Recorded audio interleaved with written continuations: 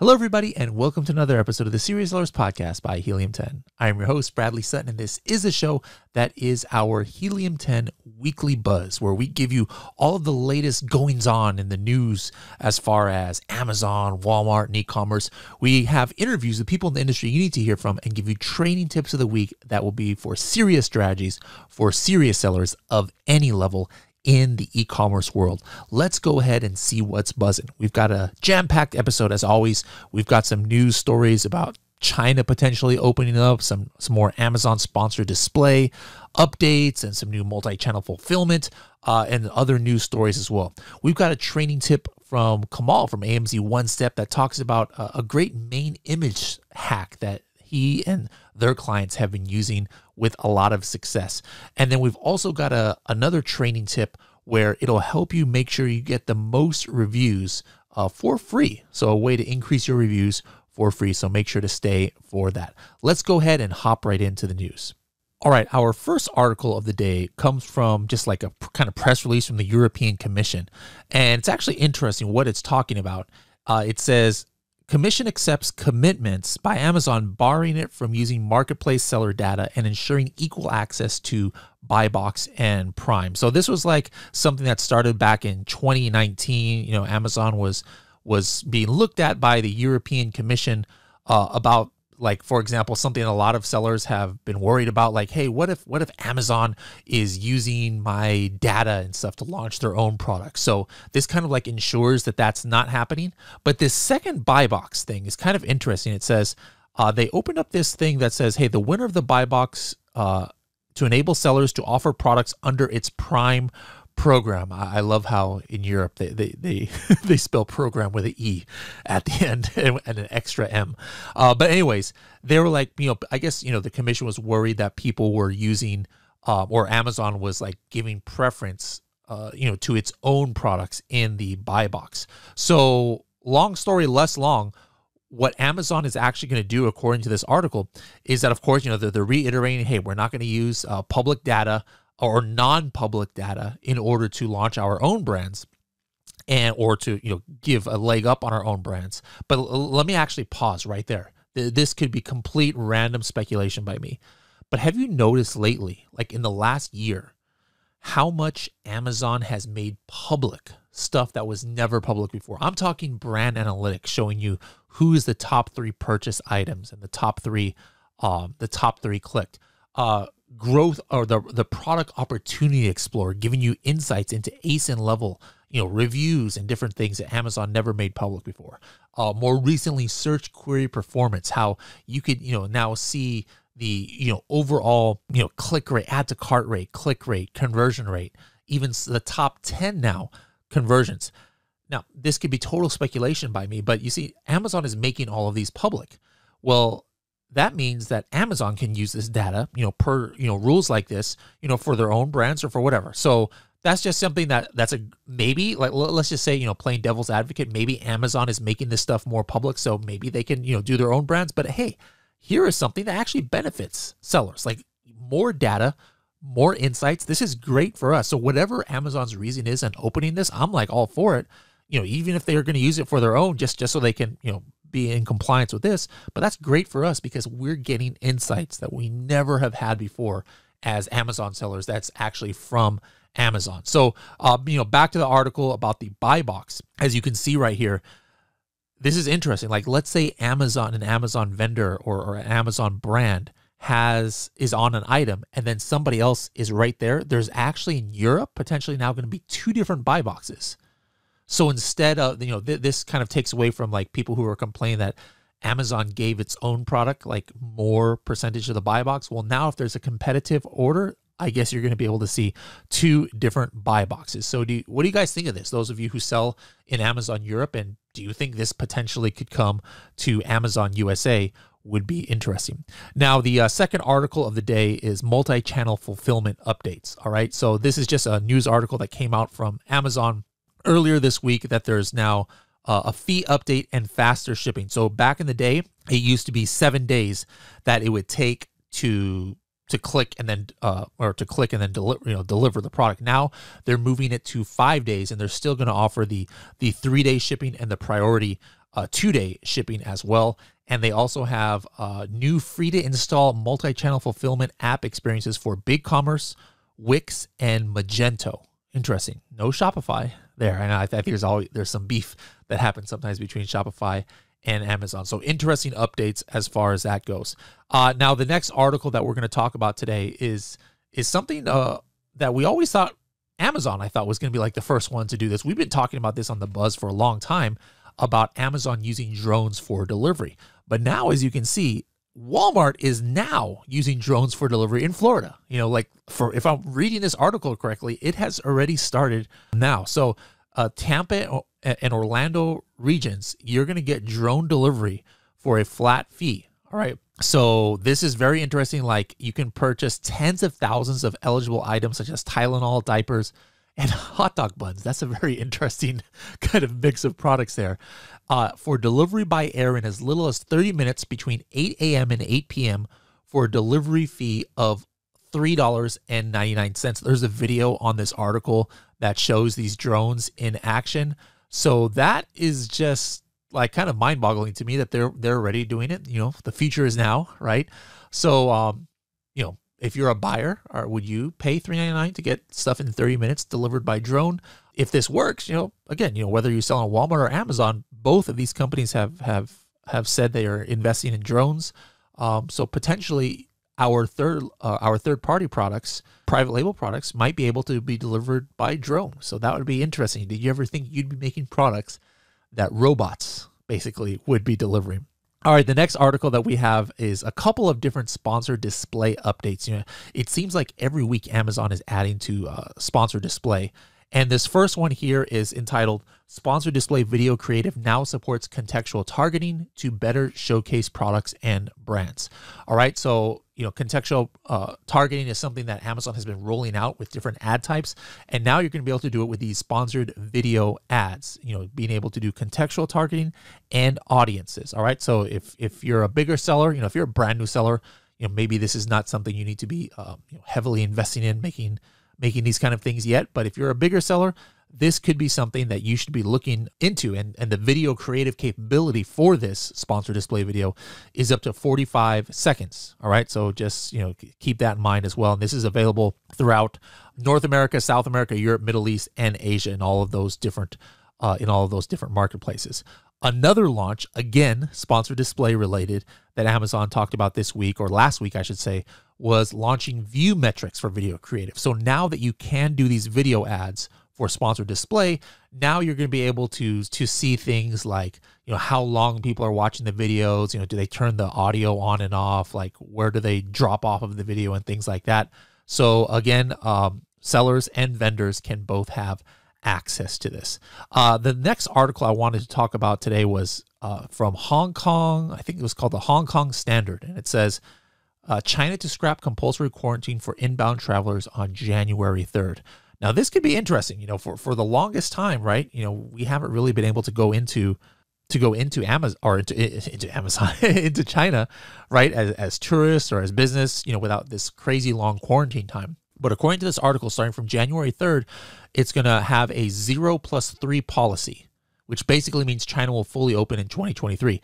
Now, 0+3, what that means is that inbound travelers will only need to spend 3 days for medical observation at their homes or choice of hotels after all compulsory quarantine requirements are canceled. All right. So I'm not sure exactly what that means. Does that still mean a quarantine of 3 days, or just kind of like loose? Like you just got to let them know where you're going to be, but you can pretty much do your own thing. But, I haven't been to China in years. And so it's going to be interesting if this opens up, can I now go visit some of my factories and things like that?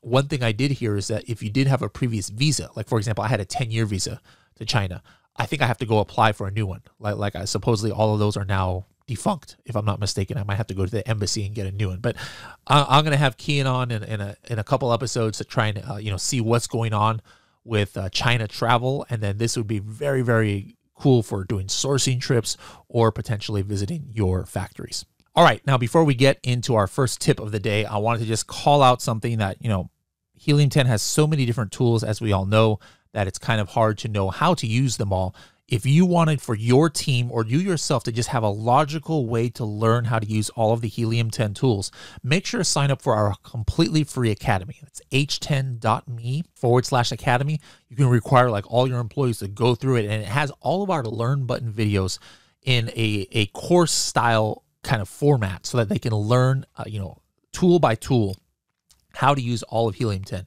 Now, at the end of it, there actually is an optional quiz or certification where if you want to make sure your employees really learn what's going on, it's kind of like Adobe certification. I forgot what the cost is, like $70 something, but we have like 100 question tests that they have to get 80% on to really be certified. And then this certification is accredited and it goes to like, LinkedIn profile and different things like that. So sometimes, maybe you'll give them a whole, your employees like a whole bunch of tasks and you're like not sure if they really understand everything. Well, if you require them to do that certification, that's another way you can like double check to make sure they're proficient. But again, the regular academy, just to go through the actual course, is 100% free. It's only that accreditation that would cost money. So again, h10.me/academy. Now, something that we're going to do a special episode in about a week or so, that the last one of the year, and this is usually a favorite episode of the year for a lot of people, is we combine a lot of our 60 and 30-second tips that our guests have been doing on the podcast. And then we put it all into like one episode, like the best of the best, so that you can, maybe see some of the top tips that you might have missed. Well, right now I'm going to give you one of those tips so that you can get a kind of a preview of this episode. And this one's going to be from Kamal from AMZ One Step. Let's see what his tip is. Okay, so how label it strategy works is, for example, if you're selling, if you search on Amazon, search for protein powders, you're going to see lots of, bottles and everything, and you'll see that 25 grams of protein, popping out or something. It looks like it's part of that label, but it's not. And it kind of deceives the Amazon's bot system that Amazon would still accept that and try to come up with your unique selling point using the label it strategy. Let's say if your product does not have a label or packaging, how do you use it? Best example is, take a look at the cutting board on Amazon. You're going to come up with a bestseller. It's the Gorilla brand. They are the masters of this strategy. So they have 3 cutting boards, set of 3 different sizes. They have labeled it around. Maybe it comes with a label, maybe it does not, but they have used their unique selling point as an infographic, like extra large cutting boards, which gives you a competitive advantage. It looks like it's the label, and Amazon system cannot catch it. You have a competitive edge using the label it strategy, and it can be used on many others. All right, so that's an interesting, tip. It's kind of like, being able to offer more information without violating Amazon terms, as far as, you can't really have infographics on your main image, right? So this is kind of a way around that rule. So interesting tip. If you want to have 16 other top tips from the entire year, make sure to tune in to our end of the year special episode in a couple of weeks. All right, let's go into the Helium 10 tip of the week. And this is something that could benefit every single seller, no matter what level you guys are. And it's about, automating review requests. I've seen in the Facebook groups lately and other people saying, oh, I used to use the Helium 10 Chrome extension for requesting the review, and now, it's not working anymore. I'm like, what were you still using that old thing that we kind of like sunset like a long time ago? And it's because people thought that that's the only way to activate the Amazon request a review. So what the Amazon request a review is, if you go to your orders, you can actually, let me go ahead and show this to you. So what you do is you like go into your orders, from Amazon, and then you just click on one of your orders that's been at least 7 days ago. And then there's this button on the top right called request a review. And then you just hit that button, and then it'll request a review from your buyers. All right. 100% Amazon terms of service compliant, and you get 1 chance per order to do that. And so a lot of people they prefer to do that as opposed to do custom emails, because they're afraid that maybe Amazon might not like a certain language that they're giving. So that's fine. And so what people are doing is they're using an older, Chrome extension in order to do that, but that is not needed. All right. Any level of Helium 10, whether it's Elite, Diamond, Platinum, you guys have full access to our follow-up tool, and it's much, much better to use it there. And a lot of people thought that follow-up is only for those custom emails, where sometimes you might get flagged by Amazon if you're not using the right language. But no, follow-up is also for this automated request review. And the benefit of doing it through follow-up as opposed to just hitting this button, I mean, that's obvious. Like, I don't want to go into every button, every order and hit this button. But even from the old Chrome extension that did everything on the page, is you want to custom make sometimes when people get that review request. Like if you're selling a supplement, for example, you don't want that review request to go out as soon as they get the product or even 7 days after. Like they haven't had enough time to try out the supplement. You want to go all the way to the max, like 25 days after it arrives or something like that, or after they've had a chance to actually try the product out and could have an opinion on it. Conversely, let's say you're selling party straws or something, and you think most of your customers, like they order it and then that weekend they're doing the party, right? Well, you don't want to send them a review request 3 weeks after they got the product. Maybe they forgot about it, right? So you might want them to get it right away. At the same time, there's different people maybe you don't want to send review requests for, like somebody who asked for a refund or that they were on a special discount, like you gave them a coupon. You might not want to send them review requests because on the first case, they might get, that might be more of a chance that you got a bad review if they ask for a refund. And under the second case, like if you gave a discount to somebody or they had a coupon, some sellers don't want to give Amazon the wrong idea, like they're incentivizing the review, so they don't want a review request sent to somebody who got a discount. Well, you can automate all of this through follow-up. Let me quickly show you how. All right, all you have to do is go to follow-up. All right, you hit the automation. This is so easy, guys. All right, and now let's go ahead. Let me pick one of our items that we don't have one for. I'm going to pick the stackable egg rack. All right, so I'm just going to copy this because this is obviously a big seller for us, but we don't have an automation. So let me just copy that. And then I'm going to go up here to new automation.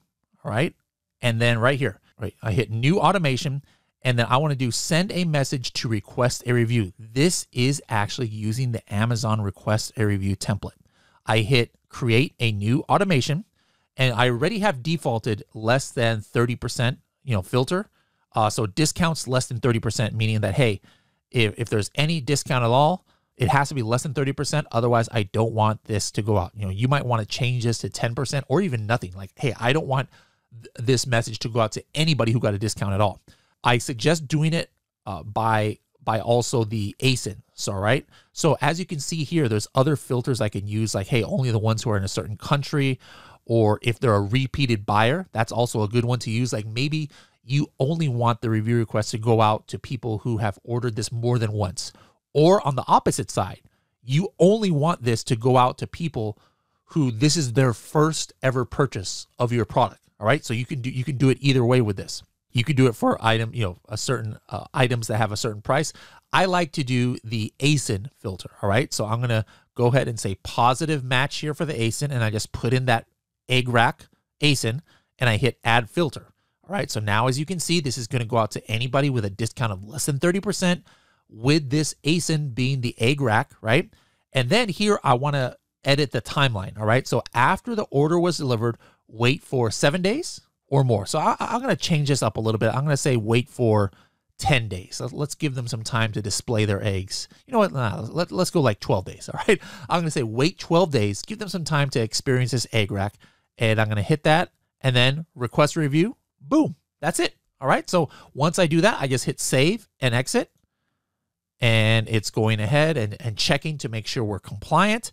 And it says, yep, I hit everything correctly. I'm going to hit save and activate. Boom goes the dynamite. I'm completely done. I'm never going to have to worry about this again. What's going to happen now, every time I sell an egg rack, 12 days after it delivers, as long as nobody, it's not a refund, as long as it doesn't have a discount of over 30%, the buyer is going to get an automated email from Amazon, not my own email that I'm writing, the Amazon request review, and they're going to be able to go ahead and, potentially leave a review for my product or be reminded of one. So this is something that a lot of you sellers are not using right now, and you all have access to it. It's completely free if you have Helium 10. So make sure to set those up for 2023 right now. All right, guys, that's it for today's weekly buzz. I hope you guys enjoyed this episode. We'll see you next week to see what's buzzing.